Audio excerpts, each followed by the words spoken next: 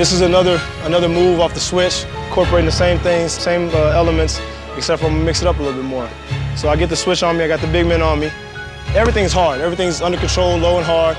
I'm exploding off this way, I'm bringing it back this way, exploding. Hard dribble back, I want to sell it with that back, get as far back as possible. This big man, it might be a little more agile, it might be somebody like Sean Marion or Tayshaun Prince, a guy who's long and athletic and can get back to me. So I want to sell it because I know they're shot blockers. I know they're going to try to come after the ball, so I want to sell it with a hezo, bring him up, and when I see he's in the air, I'm going by him, I'm finishing with a floater, possibly a dunk, or just taking it all the way to the basket for a layup.